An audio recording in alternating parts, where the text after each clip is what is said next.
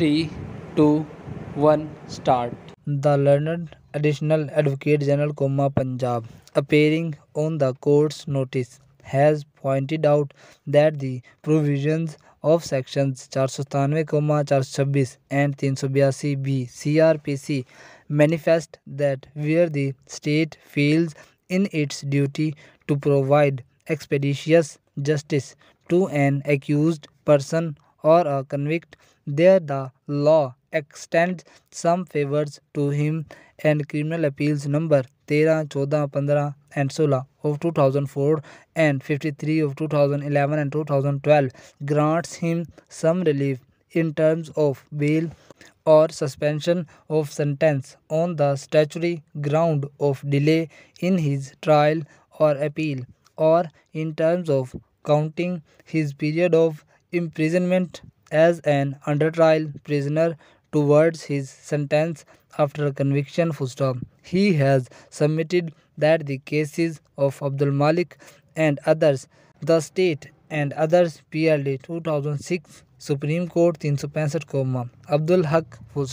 Muhammad Amin Elias Manna and others 2004, SCMR 810, Iftikhar Ahmed Khan versus Asghar Khan and another 2009, SCMR 502, Agha Dinal Khan versus Safar, etc. NLR 2008, Criminal 280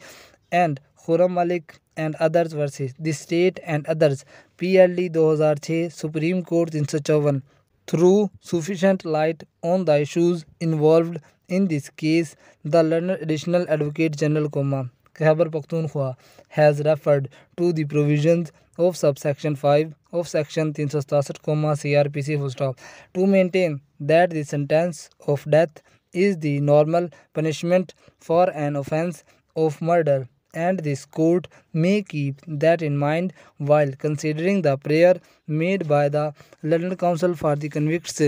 appellants regarding reduction of the said appellants' sentences of death to imprisonment for life. The learned Additional Advocate General, Balochistan, has maintained that the sentence of death and the sentence of imprisonment for life mentioned in section 302 PPC are alternative sentences, and in a case where a convict sentenced to death undergoes a sentence equal to or more than a sentence of imprisonment for life while awaiting the outcome of his appeal, then upholding his sentence of death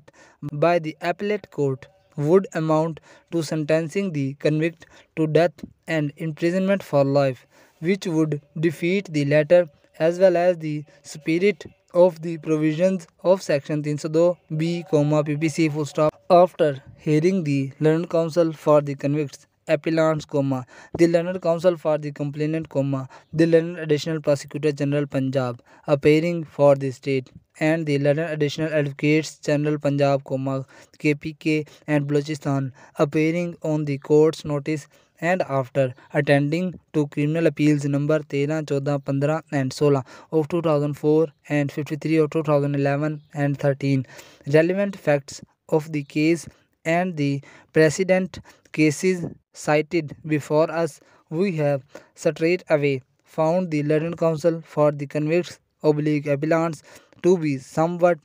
justified in not seriously pressing the two appeals on the merits of the case, because during the progress of the incident in issue, the local police had reached the spot, and Sikandar appellant had been arrested by the police at the spot with a firearm in his hand. The ocular account of the incident had been furnished by 4 eyewitnesses, out of whom 2 had the stamp of injuries on their bodies to vouchsafe their presence at the scene of the crime at the relevant time. The motive set up by the prosecution had been admitted by the accused party in so many words, and the same had provided corroboration to the ocular account. The medical evidence brought on the record had provided sufficient support to the ocular account, full stop and closed.